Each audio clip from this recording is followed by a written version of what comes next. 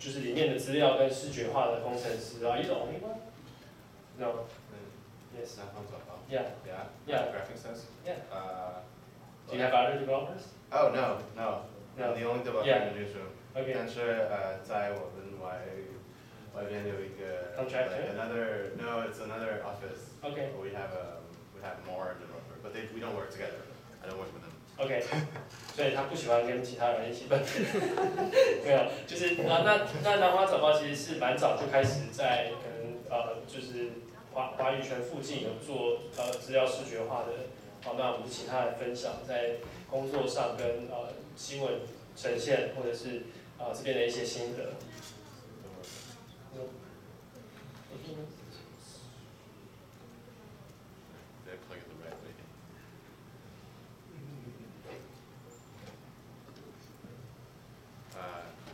I have a Chromebook. So I think we will do this first and then that. Oh, that's not that. Probably. There. Cool. All right.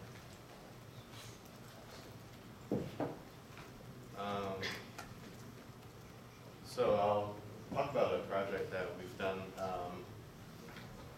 during Occupy Central.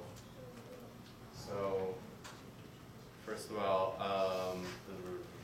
this is many people didn't come yesterday or on Friday, right? Many of you haven't seen this project yet. Okay, so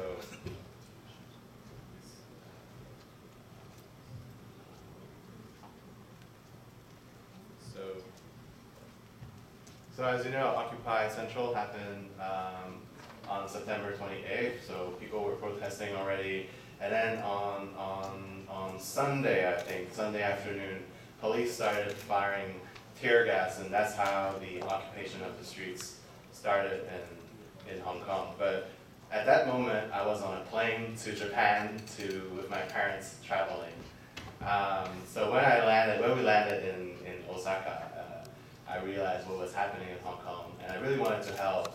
So I thought about what kind of data we had in our store. So I've been doing this kind of thing, just finding interesting data sources and collecting them just in case.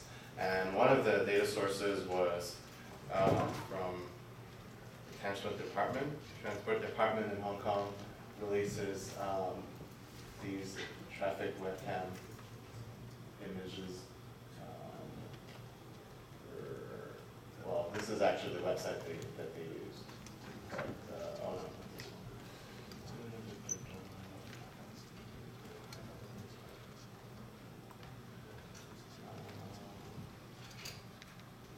And it looks like, basically, well, I'll just show you how it looks like. I didn't have my links prepared. And it looks like,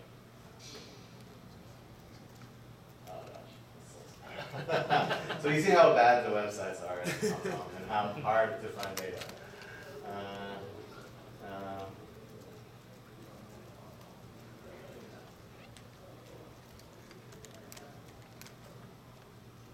I actually know the TV. Well, I'll tell you what. I'll show you what it looks like. CCTV is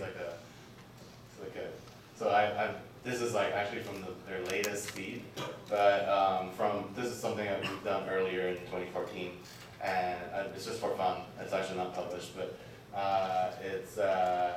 so these are the latest. But we've been collecting all these webcam images, and so we've been storing every minute of webcam on a server. So it's every day we have 3 gigabytes of webcams, so all the 180 webcams, traffic webcams in Hong Kong.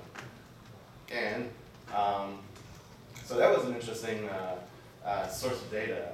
I wasn't on the field, but I kept reading stuff on Twitter, there's protesters all over Hong Kong, and you see photos on Twitter. We had a live blog. My colleagues had a live blog. So I wanted to see kind of a neutral view of what was happening on the field, on the ground. So we created these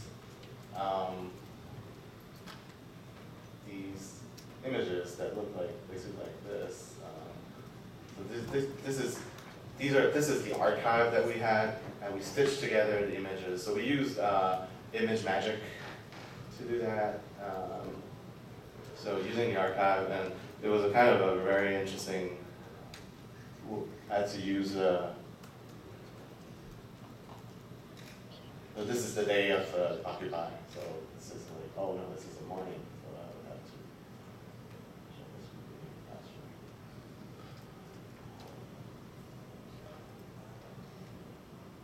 And then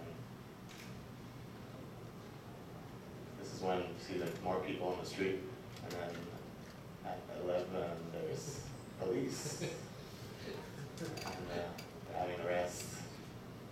You know, it's 1 a.m. still working. Okay, at home, and you know, it was like a interesting neutral view of like, you know, witness of what was happening, and that was the inspiration for this project. So this actual interface was what we made like a few days later when I came back to the office. But the night of the protest, so this is like the first day, huh? No, this is not the first day. This is like the last day. Yeah, this is the last day, so you actually see the police pick up everything, come up with the trucks, and then leave. The first day would have been pretty dramatic.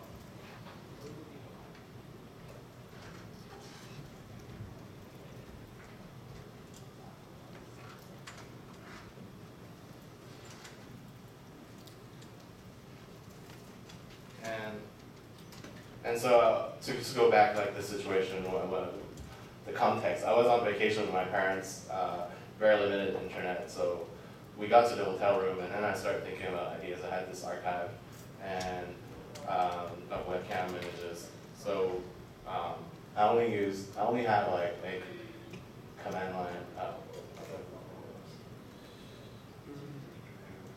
So.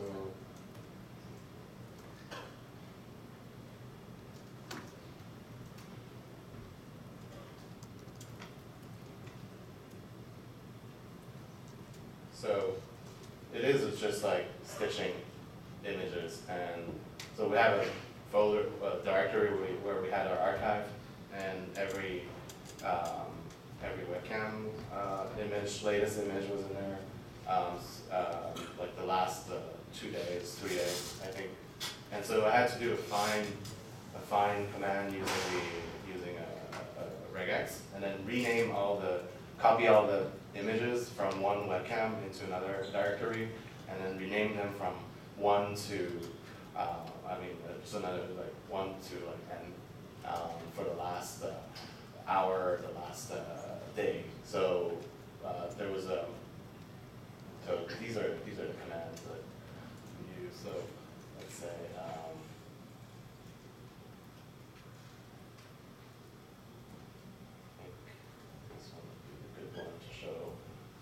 Basically, so see there's a find, and I look at all the old picture, put them in a new directory, make a list actually, and then rename all the images. And then there's a FFmpeg create the video out of those images, and then so we had a script running. It's a cron job, so it's like we did things live with this. It's kind of dangerous. It could be dangerous, but we're good with that. We didn't have like that many people who could see it after the first day, but it was interesting I was really interested in looking at that. Like can't always go on the field, so there are different steps in the protests. Different days, like they were opening new streets, so there was actually something interesting happening. So yeah, and then they have this interface that keeps changing, keeps adding new values, and yeah, people can go back and look at what happened. Okay, yeah, I'm good. Thank you. Thanks.